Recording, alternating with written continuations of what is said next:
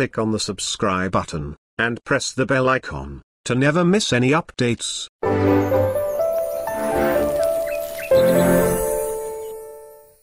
أعوذ بالله من الشيطان الرجيم بسم الله الرحمن الرحيم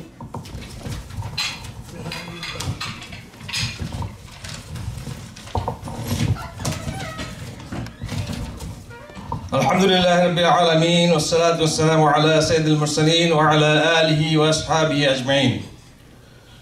All the praises to Allah subhanahu wa ta'ala, the Lord of the universe, and salutations and peace be upon to our Prophet Muhammad sallallahu alayhi wasallam, his household, his companions, all our forefathers and our relatives, friends, whoever passed away, and on all of us here tonight, and our offspring until the day of Qiyamah. May Allah subhanahu wa ta'ala give us the reward for all the things we do for Him.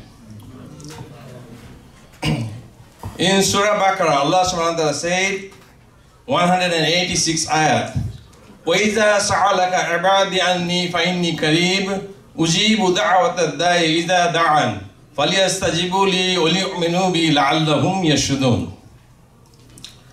And when my servants ask about me, concerning about me, then indeed I am near. I respond to the invocation of the supplication when He calls me. So let them respond to me and believe in me so that they may be led aright. Alhamdulillah, we responded today. This is Allah subhanahu wa ta'ala's call.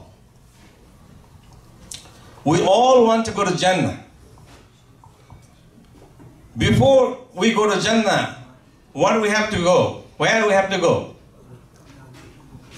This is a three-letter word. This is a scary word. We have to die. To go to Jannah, we have to die. But no one wants to die. We know that Jannah is more beautiful, but we don't want to die. Prophet Muhammad sallallahu alaihi wasallam said, my ummah will live between 60 to 70 years. Alhamdulillah, most of us here more than 50. First 25 years is a learning period. Second 25 years is a gaining period. We make wealth, we have our family, everything. And the next, let's get the highest, 70. So 20 years, this is the giving years. We learn in our life, this is a race. When you go for a race, nobody look who started first. Everybody look who ended first. So whoever gained, the success is whoever ended peacefully and fast in that ending point. So making ibadah is also a race. So let's do this tonight, inshallah. Now, during this race, we have to remember to Allah subhanahu wa ta'ala all the time.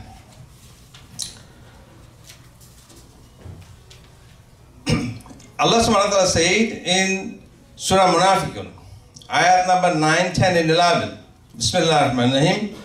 يا أيها الذين آمنوا لا تلهكم أموالكم ولا أولادكم عن ذكر الله ومن يفعل ذلك فأولئك هم الخاسرون وأنفقوا مما رزقناكم من قبل أن يأتي أحدكم الموت فيقول رب لولا أخرتني إلى أجل قريب فأصدق وأكن من الصالحين. O you who believe, let not your wealth and your children divert you from the remembrance of Allah subhanahu wa ta'ala, and whoever does that, then they are the losers. And spend from what we have provided you before death comes to one of you, and he says, my Lord, why do you not delay me for a brief time, so I would give charity and give among the righteous, and be among the righteous? And Allah subhanahu wa ta'ala will never delay a soul when his time has come, and Allah is all aware of what we do. Now, I know the people in the emergency room, doctors are busy saving that person, trying to do CPR. The person is out worried about their children, what they're going to eat tomorrow, was signing the checks because their children will be hungry tomorrow. Look at the brother who died with his father in New Zealand. He left a 15 days old child.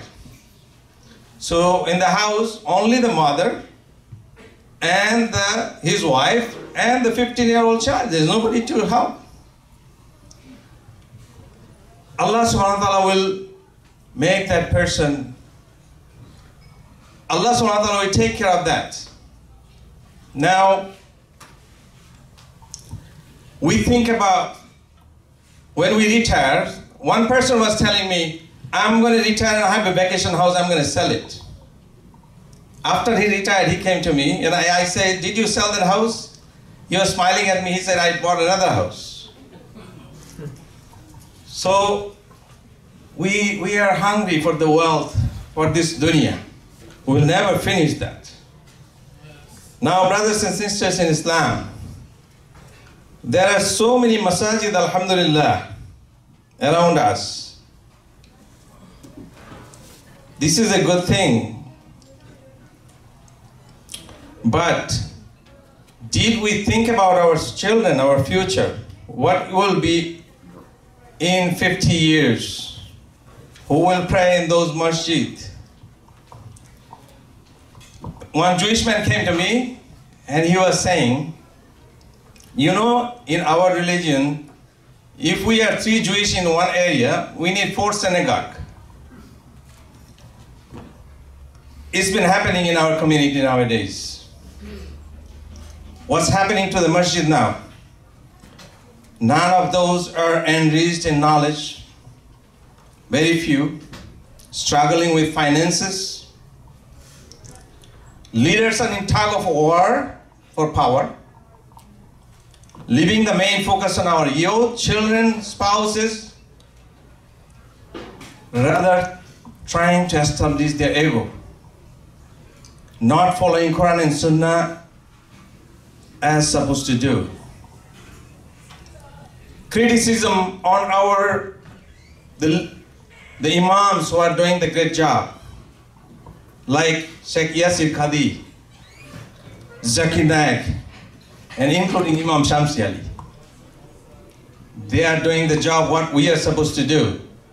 All the leaders are supposed to take care of those non-believers and our youth who are misguided, who don't know what to do. Allah subhanahu wa ta'ala gave a warning for those leaders. Let me just read that.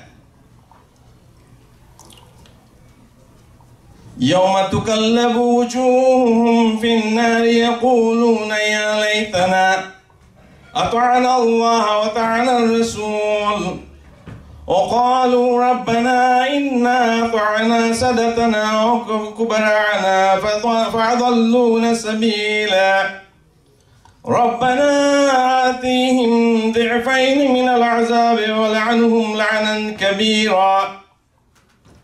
The day their faces will be turned about in the fire, they will say, oh, we wish we had obeyed Allah and obeyed Allah's messenger.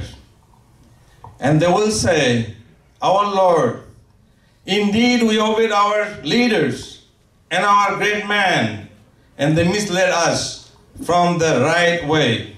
Our Lord, give them double punishment and curse them with a great curse. Allah subhanahu wa ta'ala gave me some time to serve the masjid. Wallahi, if I would have little knowledge, like I'm a student, I would not take that position. A lot of brothers and sisters are not thinking that well. Now, Ramadan is coming. Let's forgive each other. This is the first thing we have to do in this month, in Shaban, to prepare ourselves. I would like to ask forgiveness from all of you tonight, because this ego in this world, this forgiveness is nothing if we get forgiveness from Allah subhanahu wa ta'ala. And let's forgive each other. Let's build all the pending job we have, like Baitul Aman Islamic Center. Let's finish those first. When the brothers come to me, we buying another, church or synagogue or mandir. We're gonna build the masjid. I don't get excited. I get very disturbed with that news. Did you finish those? One daughter was saying to his father, I've been going to this library so many times. Today I'm going to go to different library.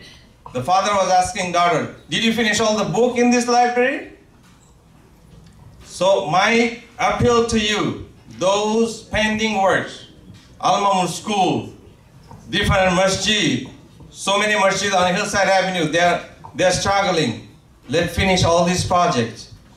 Then we think if we feel we need more projects, then we do it. All the leaders should sit together, think together what we are doing for our generation. Assalamu alaikum wa rahmatullahi wa barakatuh. Many thanks to brother Mr. Ahmed, Dr. Mr. Ahmed, for giving me the opportunity. Jazakallah khair.